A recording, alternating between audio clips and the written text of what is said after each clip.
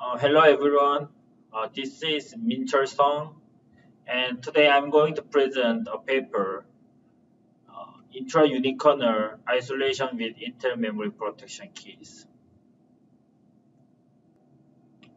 Um, this is an overview of the paper.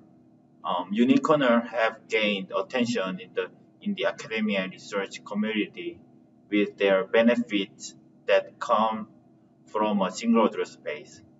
However, lack of isolation in memory space of unikernel instance is a security concern.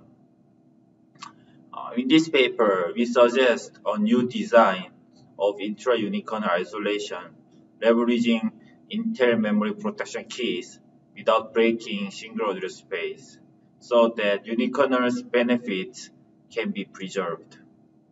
We implement that design into Rusty Hermit unikernel, which is written in Rust.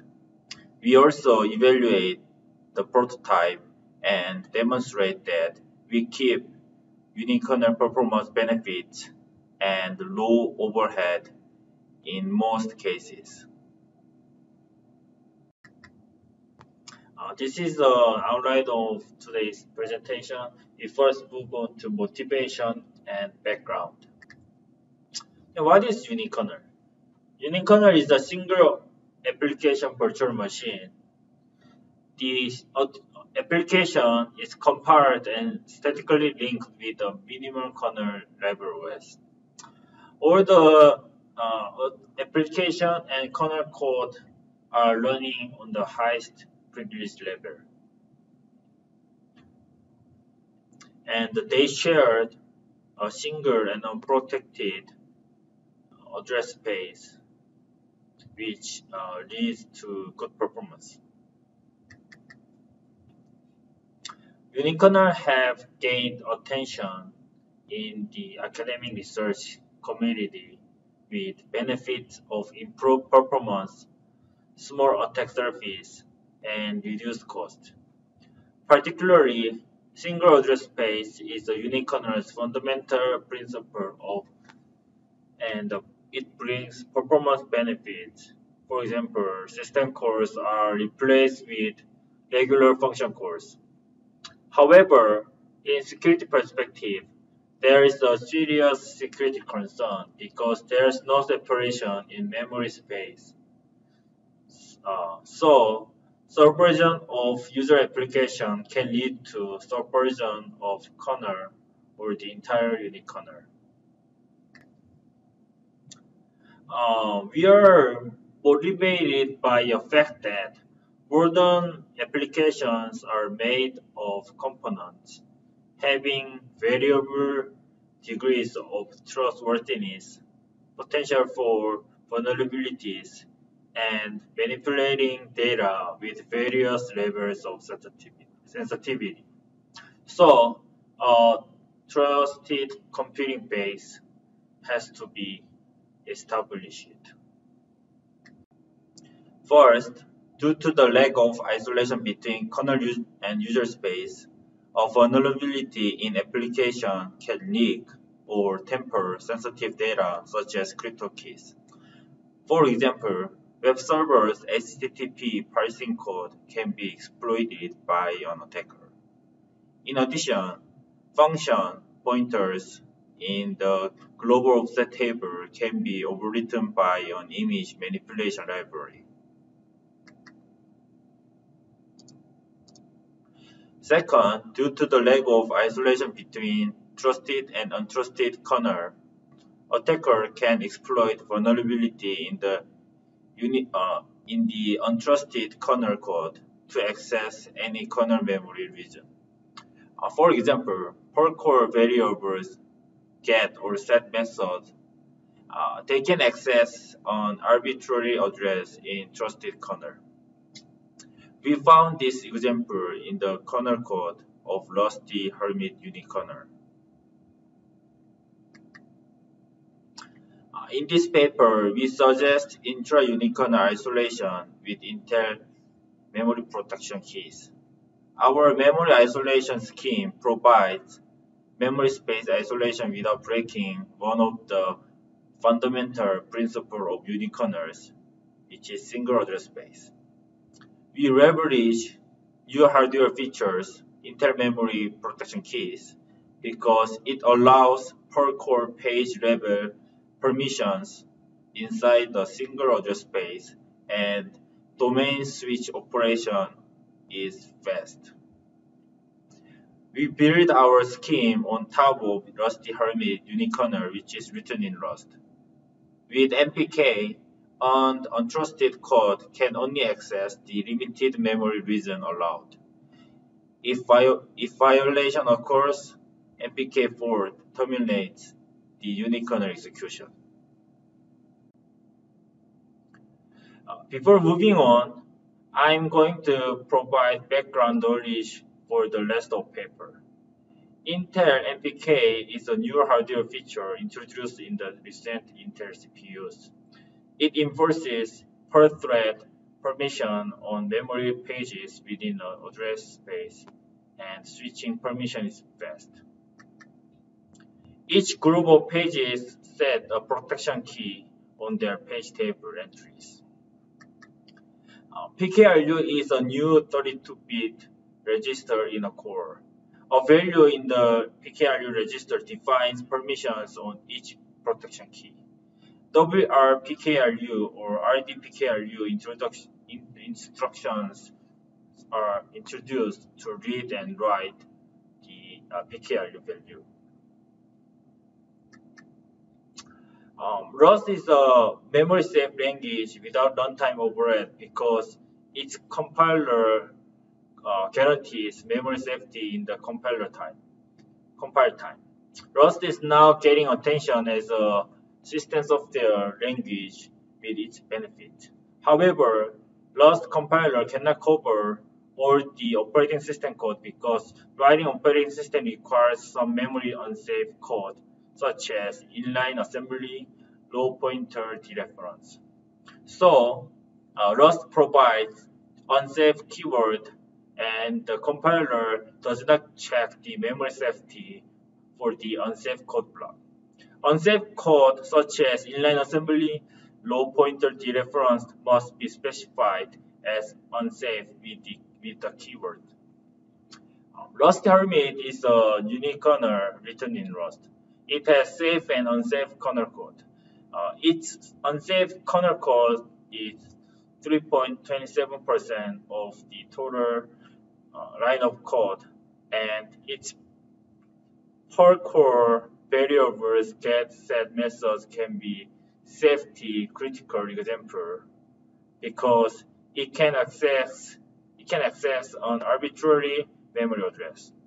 Interestingly, Rusty Hermit can run Rust, C, or C++ application, unlike other unikernels.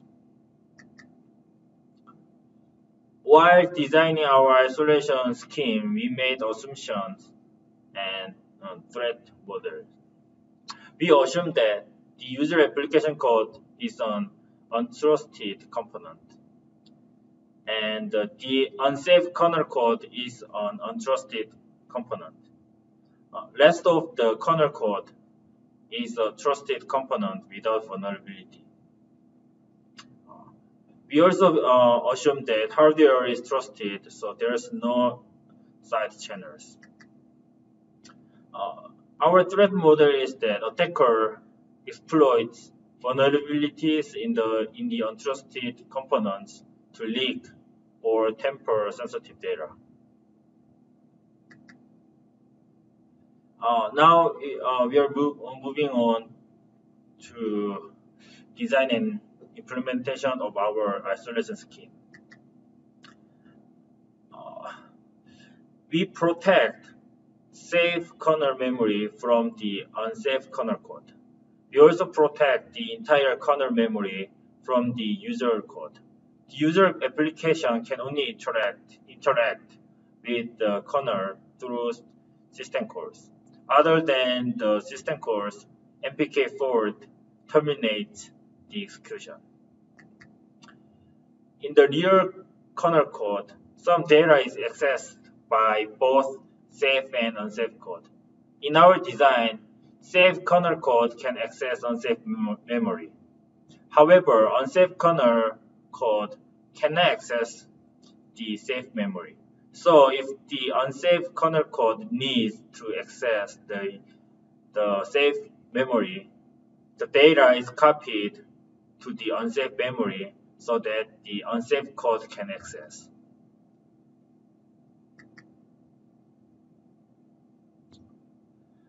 This is a detailed virtual address space layout of our isolation scheme.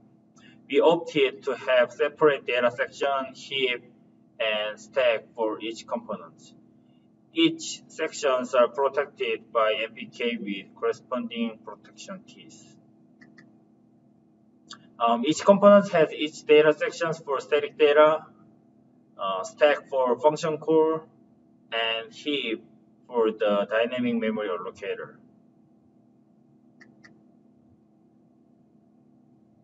Our isolation scheme implementation relies on annotations.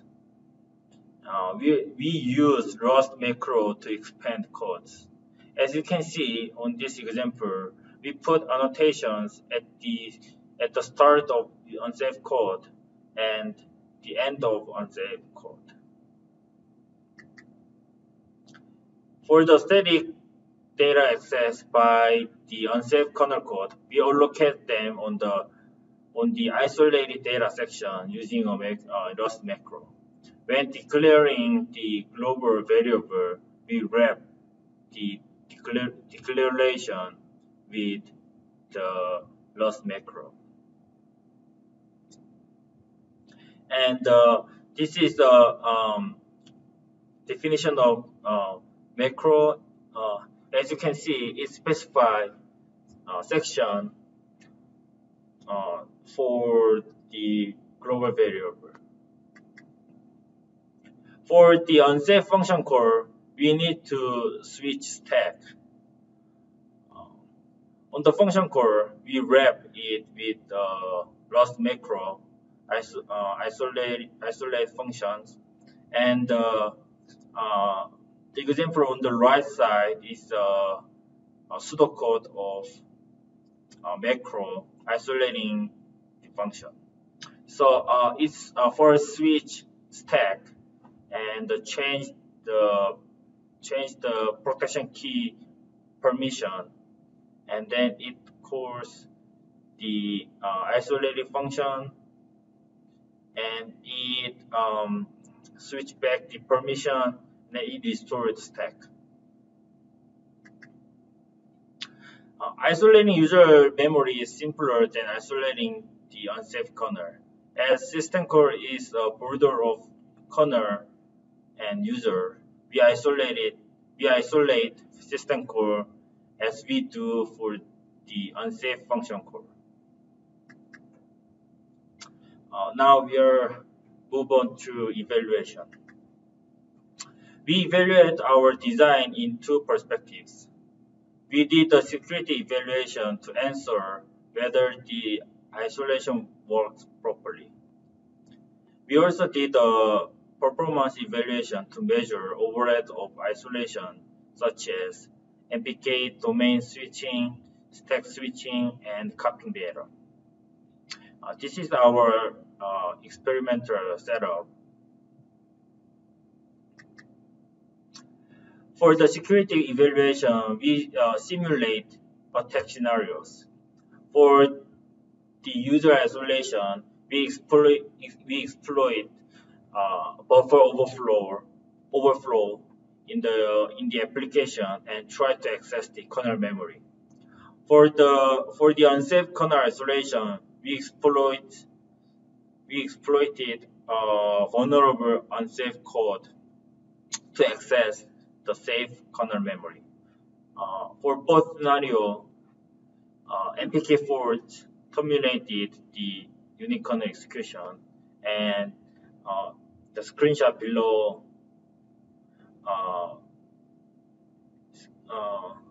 is a MPK fault and printed information. We did micro benchmark to measure the isolation overhead. We picked an unsafe kernel function write bytes. It writes bytes on a memory address. We measured our isolated function and compared it to vanilla function. Um, the x-axis of the result graph is size of writing, and the y-axis on the left is um, slowdown of the isolated function compared to the vanilla function.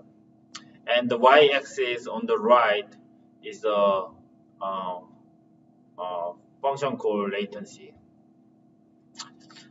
As you can see here, with the size of writing increases, the isolated unsafe kernel function has more slowdown compared to the vanilla kernel function because writing bytes dominates the overall overhead. To measure user isolation overhead, we measured the system core overhead. We measured null system cores to measure the pure isolation overhead, and the get PID to measure the real world overhead. Uh, the null system core is a system core that returns without doing anything. We measured the system cores in both Rust and C application with Rusty Hermit and Linux KVM. Y-axis is a system core or function core latency, and our isolated system cores are slower than the vanilla function cores because of isolation overhead, but still faster than Linux system cores. Finally, we measured micro benchmark. Finally, we measured macro benchmark. We chose several benchmark suits, and we compare our isolated version of Rusty Hermit and compare it to vanilla version Rusty Hermit with the macro benchmarks. And we can observe that our isolated scheme, our isolation scheme introduces 0.6% slowdown in average compared to the vanilla version.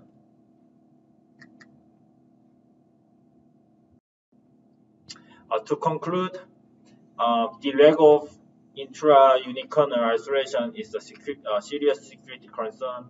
Our design provides intra-Unikernel isolation, and by relying on the Intel MPK, single address space can be kept. And our design has 0.6% performance overhead on the real applications. For more details, please read the paper. It's on our project page and SSRG publications section. And code is also available online. You can visit SSRG GitHub repository to see the code. Thank you very much.